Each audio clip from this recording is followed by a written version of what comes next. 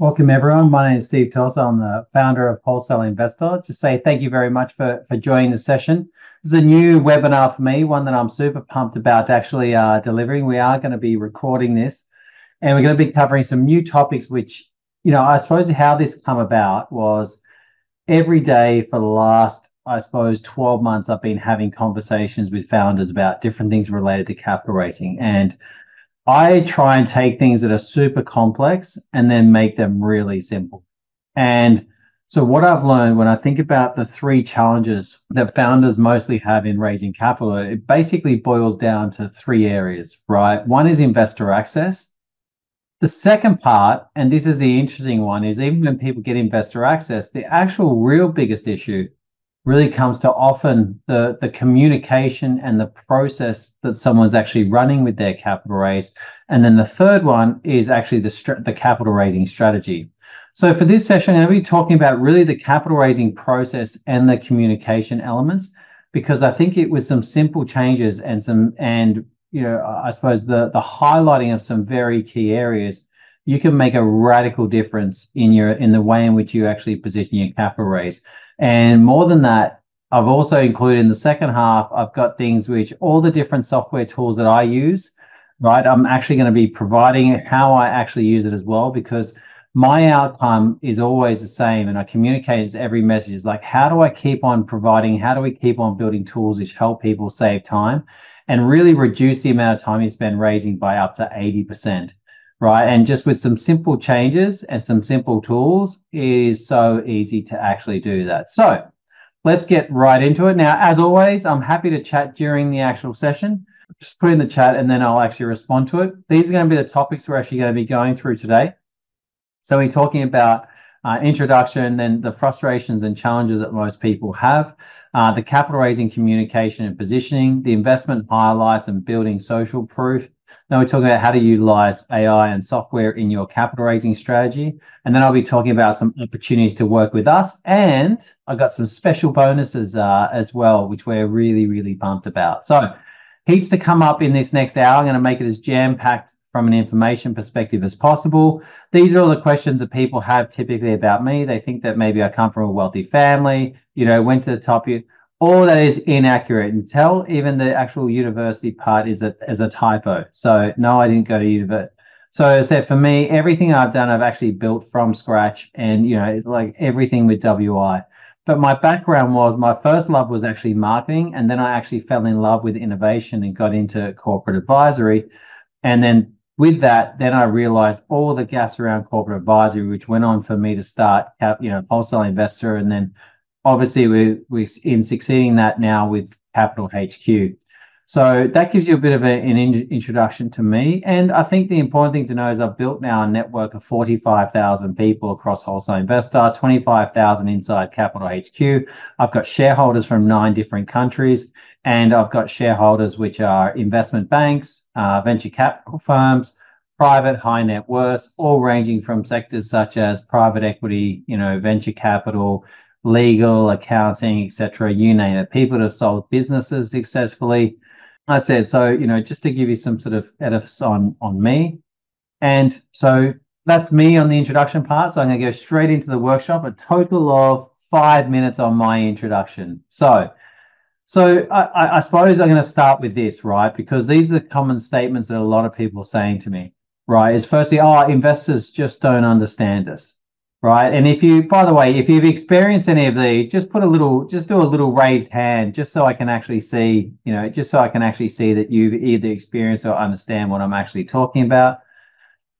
Next one, basically, we have lots of great initial conversations with investors, but then they ghost us. Next one, great what you're doing. And this could be, something that's said to you is really great what you're doing. We're interested, just come back when you have, lead investor. Someone's already got their hand up. Customers, traction, X amount of revenue, etc.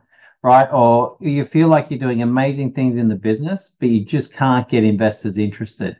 And then the last one, and this is a favorite one of mine, is, I've raised easily from my own network, so why is it so difficult now? And these are the common frustrations that companies typically have, and common things that investors will actually say to companies. So, effectively, to me, I always felt like capital raising is a bit like this. For some reason, people come into this space and it's really aligned with the Dunning-Kruger effect. Yeah, another hand up, brilliant. In the less confidence someone has, the more confident they are, right? And effectively, it's only one of those things that the more you actually do it, the more you realize how much you don't actually know. And I would still say that for me, the only difference with me is I literally think about this every day because it's an everyday problem I have to solve for other people and also at times for myself as well, right? So the next one is, I think this is super important, is there's some massive myths about capital raising, and is that first one is that it only takes 2 to 3 months to raise money, right? That's a massive mistake. Second one is that fewer than 5% of the companies, and just to highlight this, fewer than 5% of companies actually achieve a capital raise end to end within a 2 month period. And I highlight that to people because people don't really understand it and they think that, it's a different. I said there'll be advisors out there, they'll have investors pressuring them, they'll have everyone trying to make them feel like this should be a quick and short-term process. And I remember when I had my whole perception changed was when I was dealing with I was fortunate enough to have an investment banker as a shareholder.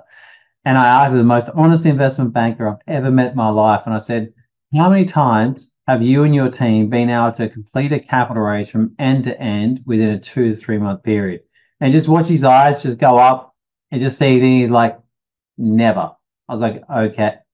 And then you go around, you start asking other people, and it's also the exact same thing for them as well, right? So effectively, and this is the next one, and this is the biggest frustration that I have day in, day out, is that effectively a lot of people think that VCs are the only investors in this space. And it's because it's basically, they're the ones that are talking the most. Like I just spoke to a group today where we're looking at doing some initiatives with them, and they've done they've created nearly $700 million worth of value amongst their portfolio company. And I bet no one on this call would know who they are and what they do, right? It's because they don't deal with media, right? Typically, the reason why is this whole ecosystem has been geared up to basically drive potential lead flow to VCs from an opportunity perspective.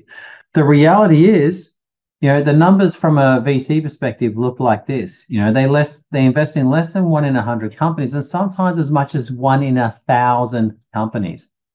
So if that's the case, then who else is funding all these other companies?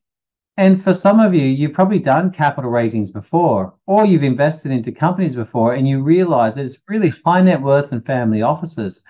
And also even the industry participants as well are some of the biggest drivers for investment actually in this space. So, to me, that's an important thing to be aware of, is that there is so much more investment opportunity out there. And the reason I articulate this is because lately, for the last few months, I've been coming across companies where they get rejected by one VC. They take what that VC rejected them with as gospel, and basically it hampers all their plans. Now, I don't know if that's a fragile mindset or, the sort of feeling sensitive at the time or whatever it may be. But, just because there's plenty of examples of people getting rejected by hundreds of VCs and still being unicorns, right? So I just sort of always like to highlight this as a starting point, that it's not, if you can't raise money from VCs, it's not the be all and end all for your business, right? And also understand they've got a certain profile of opportunity that they're looking to invest into, and you just may be outside of that profile. So the day in the life of us, as business owners, as people that are building companies, this is generally our journey, right? We go through a wild emotional swing. The truth is, when you're dealing with capital raising, when an investor says that, yes, I'm going to participate, you feel like you're bulletproof, you feel uplifted, it's a big, there's something it does for your soul, it's someone, is buying and investing in your vision for what you want to build. And when an investor says no to you, or they start you have a positive chat and then they start ghosting you, you can often feel like you're this big, right? Because effectively, once again, it's rejection. And the best thing I've always said is that the best way to put capital raising into perspective is that it's like doing online dating, right? Except for the difference with this process is that when you get rejected, people either just start ghosting you or they actually tell you how ugly your baby is. And no one really likes being told how ugly their baby is. But really, ultimately, capital raising itself, the actual process is just a marketing and sales process. And the difference is your business is the actual product. Yes, it's a very personal investment. Yes, it's a very personal, all that sort of stuff. But ultimately, is an opportunity for someone to participate in. But your shares in your company are the product that you're actually offering. And it's a marketing and sales approach, in which you typically go through. So the other reality is, and I know this happens with a lot of, especially the technical founders, a lot of people want to talk about the reality of what activities they do day in and day out, right? But actually what the investor just wants to really understand is, what is that vision? Right. And I'm talking about in the first call, right? I'm not talking about sort of when you've got a 2, 3, 5 year relationship with an investor. I'm talking about in that first call, what is it, the investor just wants to understand, like, what is the actual vision you see? I made this mistake for myself where I had an investor where they were looking at putting 500K into my business. This was a few years ago. And we went out for lunch, and for an entire hour and a half, I talked passionately about our product and all the things that we were going to do, on the product side to support clients. And by the end of it, he said, I love your enthusiasm for your product. I won't be investing, and let me tell you why. And it was literally to this. And I know this is a mistake that others make, and I articulate this because I don't want others to make that same mistake I did. And it's very easy to do because we're super passionate about it. We live it, we breathe it, and we think about it all day long. So the summaries when you're sort of talking about capital raising, and this is, I'll be clear, it's not unique to you. Number one, investor access, right? Everyone talks about this as being their number one challenge. And they think that, if I can just access more investors, it will solve all my problems, right? It's not quite accurate. Next one is investors just don't understand, right? You feel like investors don't understand your business, the nature of your industry, or they may not give you the time to, in your eyes, to fully explain it, right? And then the last one is follow through or feedback, right? Where you sort of have a positive conversation, and then from there, you could often be ghosted, right? These are just the challenges summarized. Now, on the first one, I'll just highlight that, accessing investors is part of it. The reality is you probably have a decent amount of people in your network already to engage with your opportunity, right? And it's often what happens is everyone sort of wants to keep on finding more, but often there's some that have already been following you for 1, 2, 5 years that have basically seen you talk about what you're going to do it, and then now they want to support that next stage because they've observed your execution. These investors don't understand part. I actually get pretty aggressive on this with founders because, it's not their job. It's not an investor's job to spend additional time trying to understand your business. It is your job to make it as easy to understand your business as humanly possible. And anytime you got a question where someone doesn't quite understand, it means you need to actually improve the way in which you communicate your opportunity. This is probably the one to spend most time on, right? The third one, it is just every day. It's a normal Tuesday, right?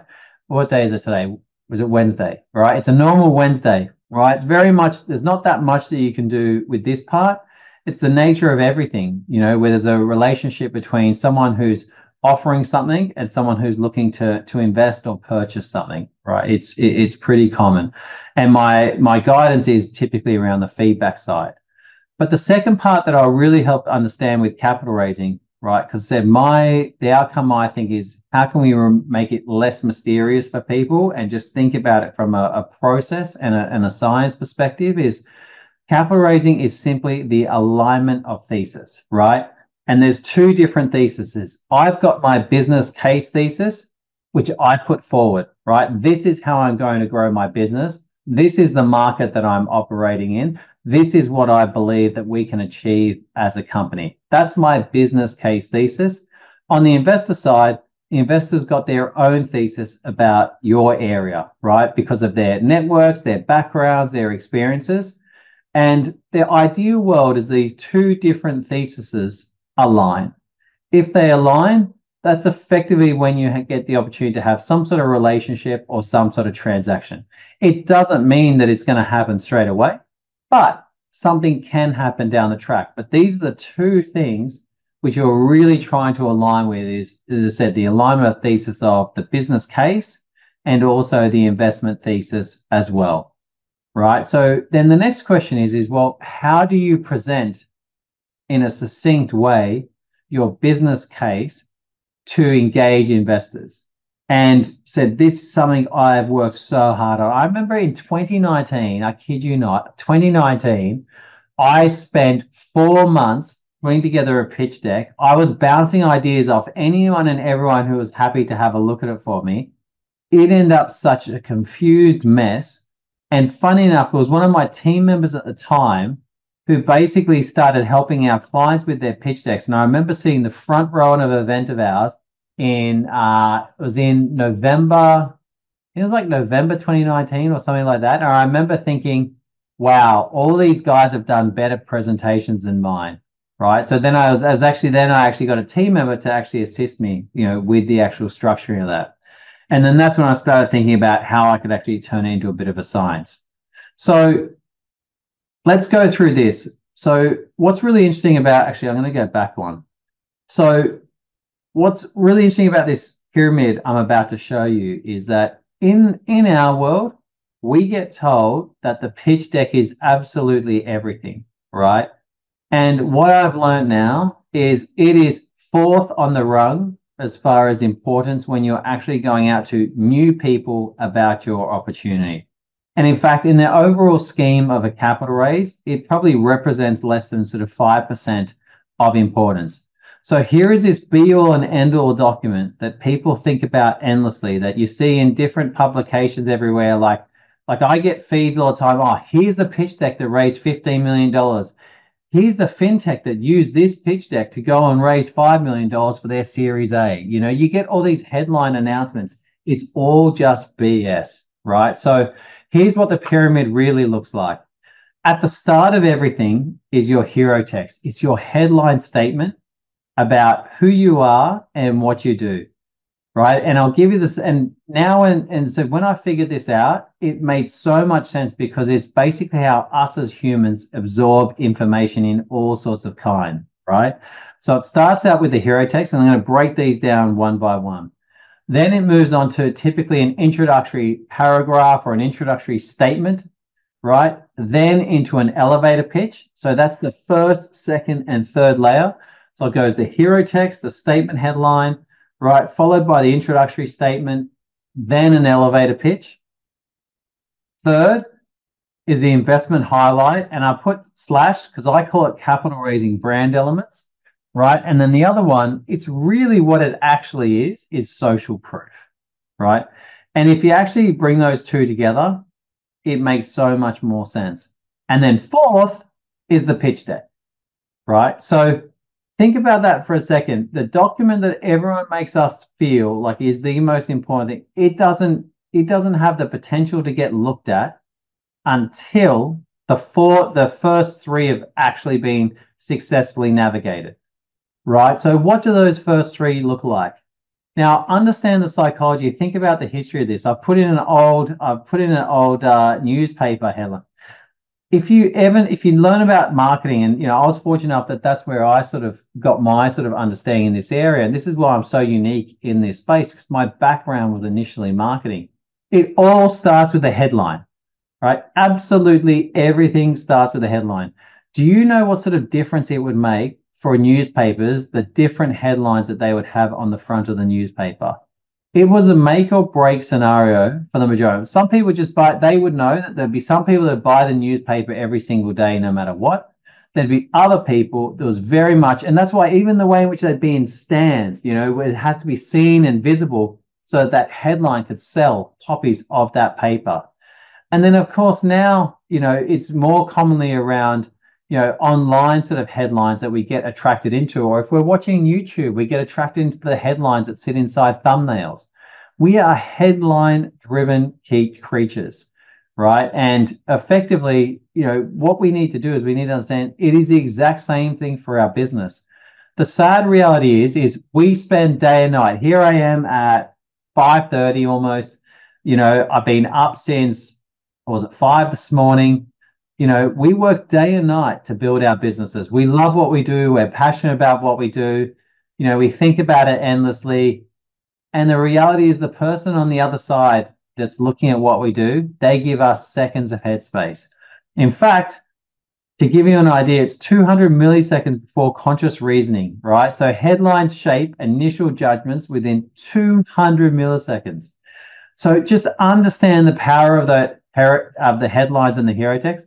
In fact, I had an investor come up and compliment me. I can't remember what event it was. I was at an event recently and they said, wow, the thumbnail said the thumbnails that your clients do now are so much better than what they did previously. And that's because we do training on it, right? Because we know how fickle this entire space is in that we get seconds to get people's attention, right? The next one is our brains are deletion creatures. So we are looking for relevance. So inside that headline, our brain is looking for relevant, trying to match, is this relevant for me? Right? And if it's not, I want to delete it from my brain and move on to something that is relevant for me. Right? And then the last one is can I engage with it? Can I form some sort of vision? Right? So if you think about the 3 layers of what someone's trying to understand when they're looking at your headline within seconds, that's the 3 layers. They're trying to get that fast impression. Then they're trying to understand if it's relevant. And then lastly, they're seeing if it films any sort of vision which resonates with them, right? Next one. So basically the first step that I recommend to everyone is to create a powerful hero text. What is your 3 to 7 word statement that summarizes what you do? And, looking at some of the people on here, I know that some people, do advisory work with companies. You can even do it for your own business, right? Effectively, it's all about trying to make sure that within seconds, someone actually understands who you are and what you do, right? So that's the power of creating a powerful hero text.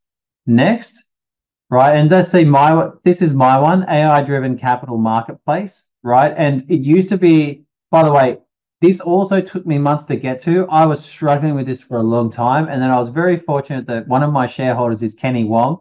And I was 20 minutes before a presentation. And he said, Steve, it's AI-driven capital raising. And I was like, wow. And then I changed it. And then we've only updated it recently. And that's sort of more a reflection of the direction that we're going as a company, right? But it's really, and you've basically seen that, across the actual business now as far as the direction that we're going. So the elements of it, I'm not going to spend too much. I just realized I'm already sort of almost half an hour in, but effectively make sure it's concise, make sure the value proposition is super clear and said relevance to the potential investor that you're looking to target. And then also see if when you show it to other people, you get engagement in that actual hero text as well. It is worth playing. In fact, this is probably, for me, I would spend more time on this than I'd spend on my pitch deck, right? Because it is the most powerful statement that people will see before anything else, right? So I hope I've articulated that really well. Last ones is memorable. That's always a hard thing to go for, but if it can be memorable, that's fantastic. Having a vision of scalability, right? And also allowing where someone can actually create a vision. My hope is that when you see AI-driven private capital marketplace, it does create an initial vision for you of what that should actually look like. Then it's really about when the investor looks at what we're doing, is that in alignment? And then credibility, if you can, it does make it a bit long, but you can also make this in your next statement as well, right? So, some people may have leading, whatever, like for me, I could maybe try and position leading global private capital marketplace.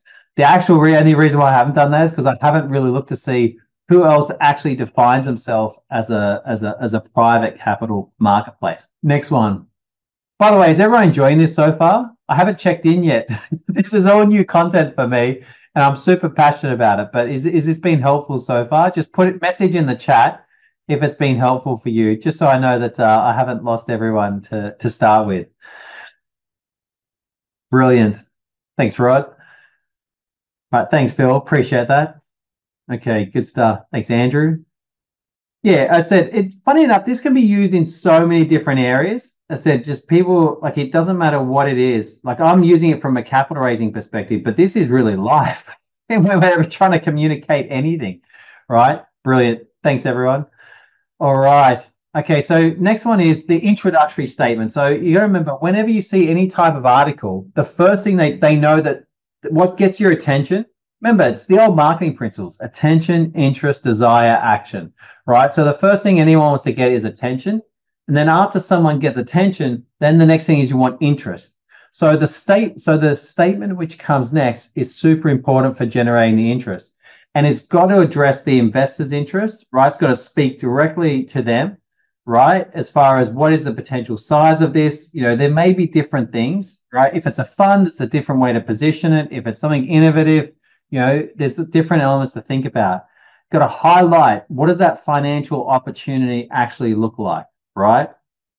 What are some of the unique selling propositions? Okay, it says use strong sort of active verbs like transforming, empowering. I know that there's another word you could use. The problem is ChatGPT has just overused it and it's revolutionizing. To the point, like I said, I publicly say how much we actively use, AI and software across our business. And, I get angry if I get, I typically do the sort of final look at an email at the sort of weekly email before it goes out. And if I see the word revolutionizing 4 times, I want to go mad. Right. But things like that, but they do make a difference. I like words like unique, enabling, empowering, etc. And you'll see those words through the copy that we do as a company. It's got to indicate to scalability and growth potential, right? It's got to also have a visionary, once again, that visionary impact also.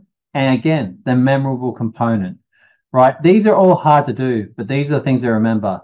Now, by the way, I did, before actually doing this session, I realized that I needed to update mine, right? And so I've updated it now. Will this be the final one that I actually go with? I'll probably play with it a little bit more, but this is the one where I landed on. So, when you think about private capital marketplace, right, that's got its own little vision. And then this is my headline statement. And I actually come by this from supporting another client of ours. But private capital, and this is all factual numbers, private capital markets will expand to $30 trillion over the next decade. Wholesale Investor with over 45,000 subscribers provides a rare 3-sided marketplace, which is software-led and utilizes AI ML for matchmaking, right? So, to me, that's my high-level positioning statement, that I can actually start with. If you think about the elements of that, it may be a bit wordy and I probably want to try to slim it down, but I haven't, I don't know what I want to take out yet, but you get the idea. If someone's looking at us for the first time and they see AI-driven private capital marketplace, and then they see this as it's got all the elements as far as here's how big the market's going to be. Here's why we're effectively the ones to do it. Here's what's unique about us. There's actually 2 unique elements into it. Right. And then this is what's different about how we're actually approaching it. Right.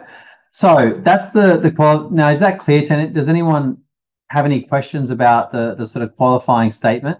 By the way, this would probably be more fun to do actually in a live session where I'm getting people to talk about their own and, sort of making it a bit more active and engaging where people could actually do their own for their own business, and sort of repeat it back to everyone. All right. The elevator pitch. Right. This is commonly talked about, and I still don't think a lot of people are actually good at doing it. And I had a transformational moment with a client one time. The company was called Essential Queensland. And I remember speaking with Ray, at our emergence event, and he was just so frustrated. He goes, it's always when people say it to me, it's always your investors don't understand what we do. It's like I own their minds. It's like, and so my belief, whenever I hear that, straight away, my job is I just sit there thinking it's your job to help them understand simply, not, investors shouldn't have to work hard to understand what someone does. It's our job to make it simple. So I come up with I didn't come up with it. There's a simple framework for an elevator pitch, and I've seen lots of people talk about it. And here's the framework that I think makes most sense for talking about an elevator pitch. It is simply, do you know how? You identify the problem, right? And then the second line is, what we do is, right? So in my case, it could be, do you know how, startups or scale ups find it frustrating to access investors and raise capital, as an example, right? But just think about it for your own business. Like, this has got to be really simple. It's got to be really brief. That example with Ray, to give you an idea, when he was saying, oh, your investors don't understand what we do, blah, blah, blah. I turned around and said, so Ray, what do you do? Right? Because I'd been working with him for a few months and I didn't actually quite understand. I go, what do you do? 15 minutes later, he was still talking. Right? Now, I'm super polite. So I said, Ray, mate, and by the way, this is all on video. This is not me talking out of school. We did an interview on this. We talked about it, and there's a reason why.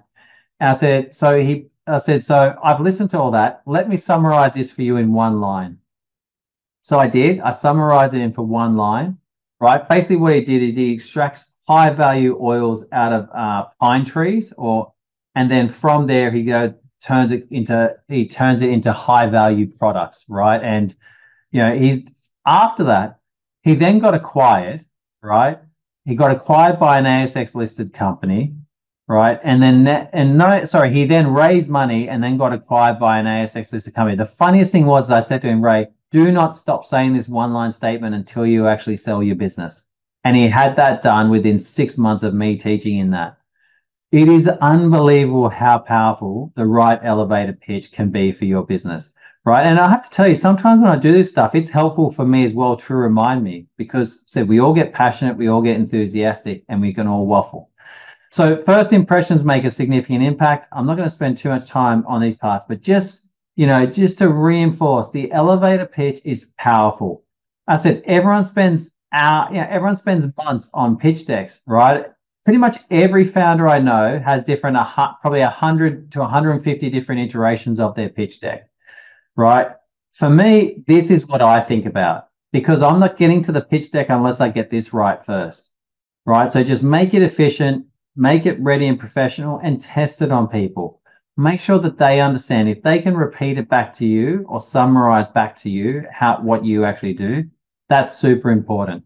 Now, one of my realizations this year was that, actually, when I say this year, it was literally about 3 weeks ago, that actually investment highlights, for what most people deem as investment highlights, is actually just social proof. And to summarize the key areas of what social proof looks like, firstly, notable investors on board, right? So typically, and these are all the elements. So when you actually meet with an investor, so if you've got through the hero text, right? If you've got through the headline, you got through the introductory statement, right? You're through the elevator pitch, right? The next step is you've got to make some simple statements which basically qualify that what you're doing is relevant. And so if you think about the attention interest, this is how you create desire, right? The creation of desire is in social proof. And by the way, I now know I should add the AIDA slide at the start to talk about how this aligns with everything, the attention, interest, desire, action. But the first one is notable investors on board, right? These are people that have looked at you, known you, done due diligence on your business, and effectively decided to invest.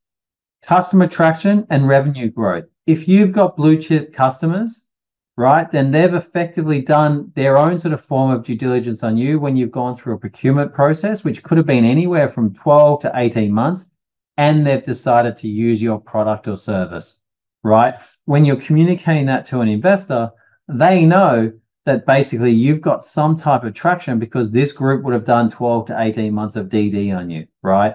And then next one is revenue growth. For the B2C businesses, this is ultra important because it's how you sort of show that you're able to get traction in the product or whatever it is that you're actually, the area that you're going after. If you've received any industry accolades or media mentions, that's also one. It's, one of our channel partners, Brad Hill, is doing a whole bunch of stuff doing a TV show called Innovation Nation. Now, out of curiosity, has anyone seen Innovation Nation? Just put a yes if you've seen it, put a no if you've seen it. So he did perfect. So he's did Innovation Nation and it's been distributed now through Channel 9. Now, what's interesting is the most people that are actually replying to me are saying no. The reality is I haven't seen it either in this America. But where did I see Innovation Nation? I saw it on the companies that participated posting on LinkedIn, right?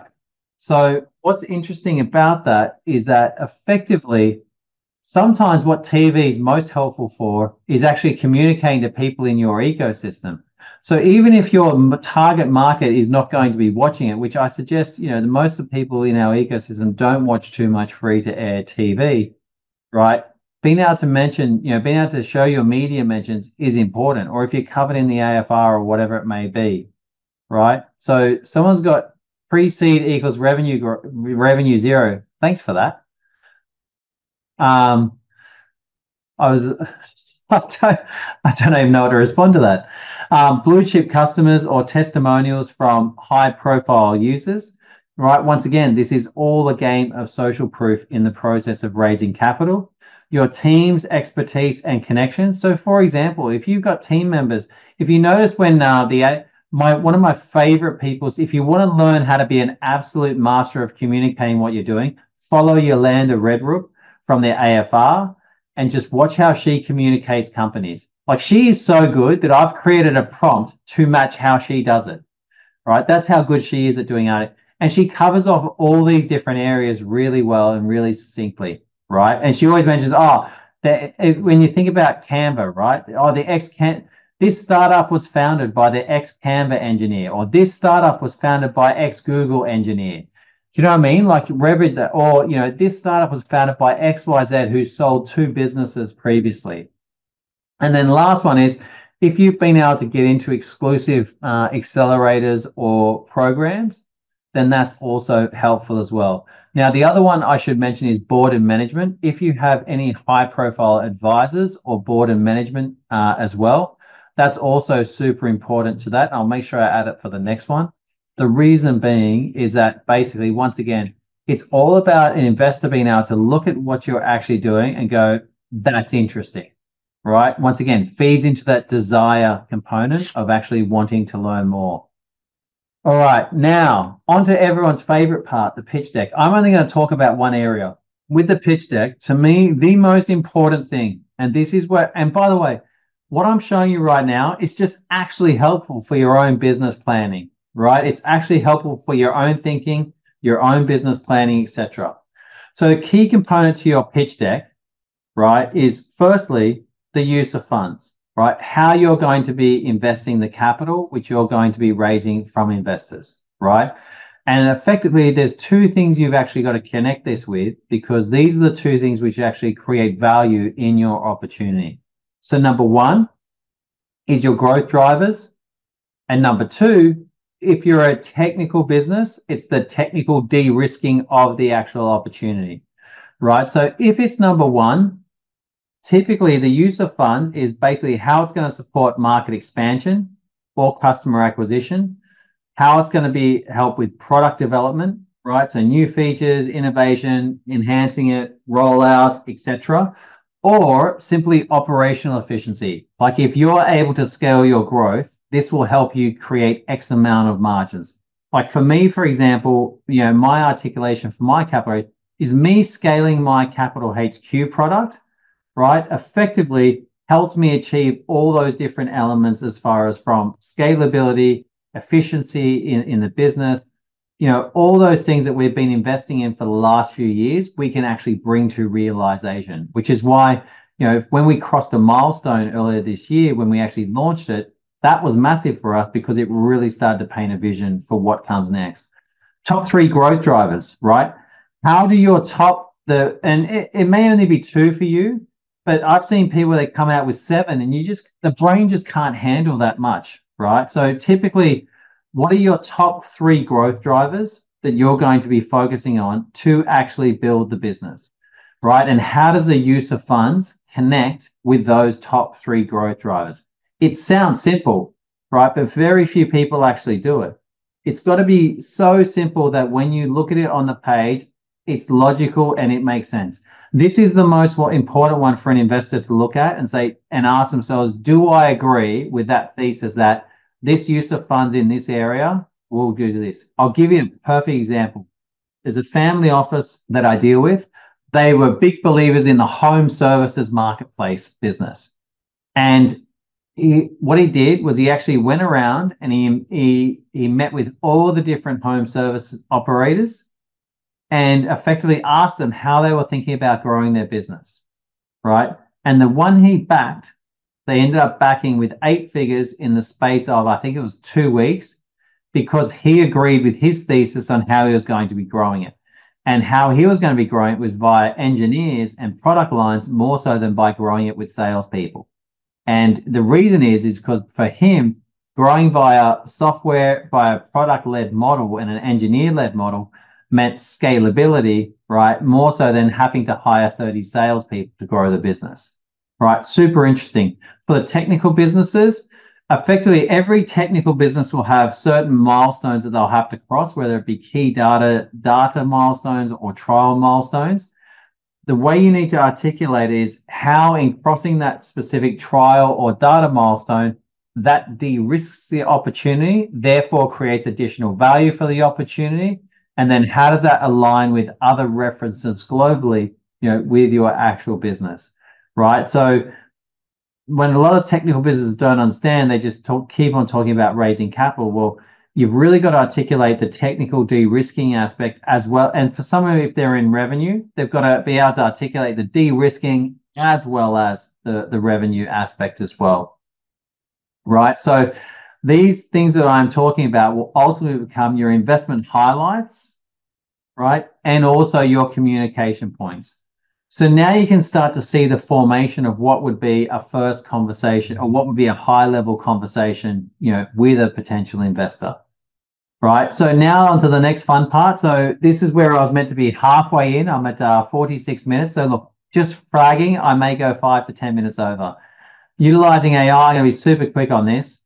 So I'm a big believer in your custom instructions. So whether you're using ChatGPT, whether you're using Claude, or whether you're using Perplexity AI, you get the opportunity to put in custom instructions. Make sure you put in these elements: who you are and what you do, your mission, your product features, what is unique about, I've put in for me, what is unique about WI and Capital HQ, your track record, your traction, your product offering, etc. Right? And then the outcomes you seek. To give you an idea, right? And then on the next part, when you ask it, how do you want it to respond, right? You want to put the tone of the answers. You want to ask it to provide additional suggestions.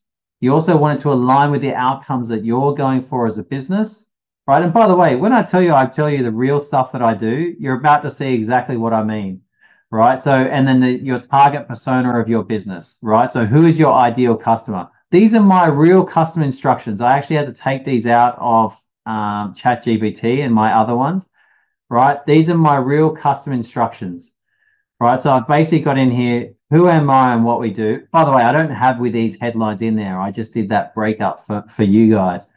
Our mission, our product features, right? What is unique about us, our track record, right? Our product offerings, the outcome we seek.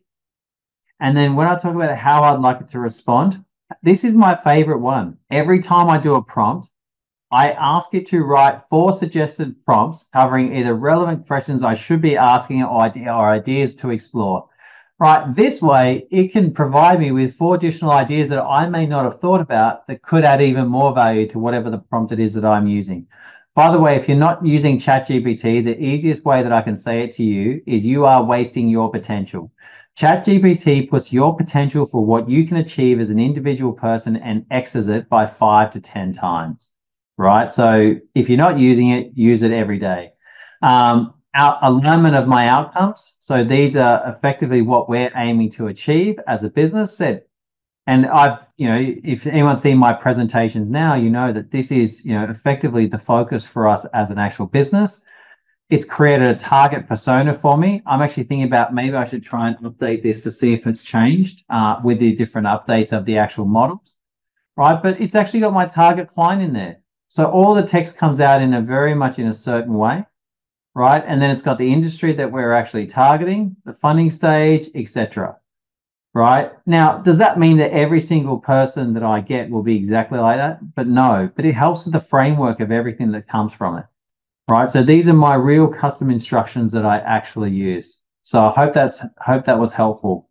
if you're creating a prompt, there is a structure to do it, and I'll be really quick with this. Effectively, and I said I will actually send this around to everyone just to make it easier for you. I'll send it over the next couple of days. Actually, what I'll do is I'll send the video out so you can actually watch it, and I'll hyperlink in the presentation. But basically, this is how you actually structure a prompt, right? So you ask it, who's the persona you want it to be?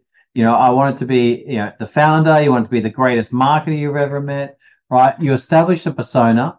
You basically let it know what you wanted to do, the format of the actual output, the goal of the prompt, the relevant data that it actually needs for that prompt, the tone of voice that you want from it, and then the audience targeting. If you notice, my tone is simple, professional, personable, and without hyperbole, right? The ultimate prompt, actually, I won't spend too much time on this because I am going to send it through, but effectively, there is a prompt which can actually help you create all the things that I've mentioned beforehand. It will not be perfect after the first go. How the smart people use ChatGPT is you get it to do what it does, and then you go and edit and refine it. So it does about sort of 70, 80%, sometimes 90%, and then you just go about editing it. But this is typically the structure. If you think about some of the most successful emails that go out in this space, this is what it looks like, right?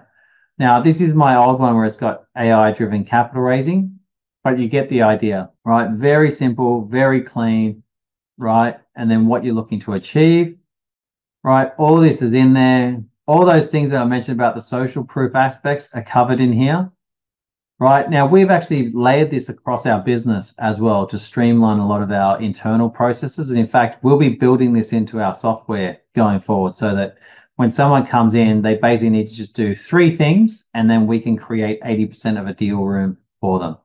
Simple tips: provide as much relevant information as possible. After finishing the email, you basically, when you see the first email, you basically go and edit, you modify. Then what you do is you put it back into ChatGPT and you ask it to rate it out of 10. I'm often having verbal, or having sort of sparring matches with ChatGPT to improve stuff. I am also crazy enough that I will use 3 different systems at one time. So I'll be trying stuff on ChatGPT, I'll be trying on Claude, and I'll be trying it on Perplexity as well. I've even been exploring Grok and with the Meta, the open source version of what Meta is doing, right? I basically want to get something to a 9 out of 10, and then I'm happy with it. I don't agree with all of its suggestions, but I typically take its feedback on board. And it does a great, when you ask it to rate out of 10, it actually breaks down all the elements and you're like, oh, that's interesting, right? And then effectively, I try and keep everything. I've got a capital raising GPT channel and I keep everything in that, right? So basically you upload all that information once, right? Information from your website, from your pitch deck, and that way it makes it easier for you to create content going forward. So the content you can create, so there's a few people I can see that are actually on this session that you'll getting some of my inside secrets to how I'm actually so productive. One of the biggest feedbacks I get is, people can't believe how much WI can do, effectively at one time and basically not be stressful about it. But I tell you, our entire team is literally utilizing different software and different tools in different ways, right? So all this sort of stuff you can actually create with this material. It just absolutely streamlines everything, right? Now, I've also created a capital raising GPT. So if you've got the paid version of ChatGPT and you can get access to the different personal privatized GPTs, just type in capital raising GPT by Capital HQ, and it says in there Wholesale Investor. You'll get access to my one. What I've done with that is I've uploaded all my training, all my videos that I've done, all my PowerPoints that I've done. I've uploaded that into it so that basically people, like the reason I did it is I thought I want people to feel like they've got access to me and can ask me questions, through ChatGPT, as well as leverage off the benefits of ChatGPT with that. So I've done that. And then simplifying repetitive tasks. Emails to potential investors, scheduling meetings, follow-up emails. Basically my attitude is if you send something more than once, you systemize it. I use Apollo.io. I use it for note-taking for all calls, so I can basically use it for action items. It has these great things called snippets, templates, and sequences, right? So I don't have time to go into too much of it now, but effectively you can set up a whole bunch of different things to make it super easy for yourself. Then also I use Calendly. Anyone that's ever booked a meeting with me, even the follow-up email to this, I'll utilize Calendly for it, right? I try and simplify things as much as possible. I even do little things like, one of the things I was getting frustrated with was when I chat with people about my capital raise, they would start asking me questions that like similar questions. So I created a short video so that before we have our discussion, they can watch that video and sort of not ask me those questions, which, I would basically like things like what is unique about us, how do we differ, all that sort of stuff. So, that sort of stuff just ultimately ends up saving me time. All right. So next steps is I'm just going to talk for 5 minutes. Oh, I might actually finish on time. So I'm going to talk about, so now I'm going to talk about some of the ways in which you can actually engage with either Wholesale Investor and Capital HQ. Now if you're an investor, this could be for a portfolio company. If you're an advisor, this could be for a client of yours. Or likewise, it could be for you personally. Everything we think about is how to simplify capital raising. Capital raising will never be perfect because you're basically dealing with humans, and that always makes it a bit challenging, but we're always trying to think of how to actually simplify it. So the next thing that we've got coming up is we're actually hosting our London Emergence Conference. So we've already got over 450 registered for it. It is the biggest thing that we actually do in London. It's the only major conference that we actually do. It's an incredible opportunity for anyone here, whether you're from Australia, Singapore, or the UK, to actually present your business at that event, right? So, that's part of the, like inside of our Wholesale Investor subscriptions, we have the ability where people can actually present at our events in person. That's included in it. We're also shortly going to be launching our Venture and Capital event for 2024, which I am pumped about. Last year we had record turnout. This year I expect record turnout. It's been crazy to see some of the numbers that are coming through for our events. And then I get into my favorite sweet spot area of going all in on digital assets and our AI investment conference. To me, that will probably be, I wouldn't be surprised if that ends up being the biggest thing that we do this year. And the reason is because they are two of the hottest areas converging at one time, and there should be some incredible companies that actually come out of that. The other thing we haven't announced it publicly yet, but this is the first time I've actually mentioned it. I'm actually going to be doing a 3-day capital raising boot camp in Sydney. It's going to be in mid-August. It's going to be the one and only time that I ever do a boot camp. And the reason why we're doing it is because of all those different, basically, the way I explain it to my team is I feel like I am freeing my soul by creating the content for this, because everything that I've been frustrated about with this with the ecosystem, with the capital raising process, with what founders are being taught from startup media, inside incubators, etc., I am going to let loose on, what it's actually really like to try and explain it. And the best part is I know that there'll be investors that will come at this and, they'll do it because they'll either be supporting their portfolio companies, etc. But I know that the most people in the ecosystem, basically there's a lot of things that happen in this ecosystem people just don't talk about. I'm going to let loose on that and go through everything step by step, provide all our templates, everything. It's basically, as I said, it feels like for me, it's one of the most freeing things that I've done in actually creation of this. Now, if you'd like to engage with us, basically, whether it be via a Wholesale Investor subscription or via a Capital HQ Plus subscription for the 12-month opportunity, so basically got two different offers, whether it be Wholesale Investor subscription or the Capital HQ Plus subscription. The difference between the two is Capital HQ Plus is just completely the online solution, access to our investors, ability to participate in an online showcase, etc. In the email that I'll send sort of following up from this, I'll bullet point, what the sort of difference between the two is. The core Wholesale Investor subscription includes things like, participating at our live and presenting at our in-person events, CEO interviews. It includes promotion to the Wholesale Investor database, etc. Basically, you'll receive a bonus invite to our Capital HQ Platinum networking event evening. So this is where, at the end of June, we're going to be inviting a bunch of fund managers, family offices, and VCs for a private networking event. We've got 20 spots which we'll be allocating for subscribers that are coming on, whether it be, as I said, through Wholesale Investor subscriptions or to our Capital HQ Plus subscriptions for the 12 months. Basically, you'll receive an invite to that for one person in your team, and we've only got 20 spots available for that. And also, you get a bonus ticket, complimentary 3-day ticket to my capital raising bootcamp that I'll be doing. And my goal for that 3 days is I want it to absolutely change the way in which people think about capital raising forever and make a massive long-term difference. So, that's some of the key things that we'll be focusing on for that. So if you want to reach out to me, please reach out to me on LinkedIn. Likewise, you can email me. It's my real email that I use. I will reply. Likewise, I'll be sending a follow-up email to this probably in the next sort of half an hour or so.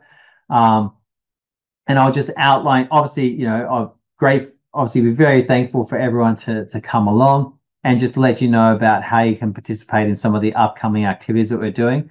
But mostly, as I said, typically with all this sort of stuff, I spend 95% of my time giving value in it. And then at the end, I do talk about what we do. So I hope you got value from the session. And also, if you can, because basically, when I've been doing workshops for years and people always say nice things to me, if you can and you feel like it, please leave a little bit of a testimonial or something, say something positive to me in an email that we can potentially use in marketing. I said, I am going to be spending a lot more time over the next year focused on this education aspect of accessing and engaging investors, the capital raising process, and also capital raising strategy.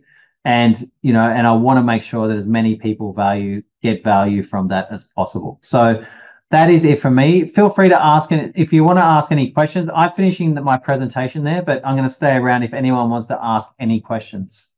So feel free to fire away. Thanks, Rod. Appreciate that. Thanks, Kairos. Brenda, yes, as mentioned, I will be sending through the slides sort of post this. Thanks, Andrew.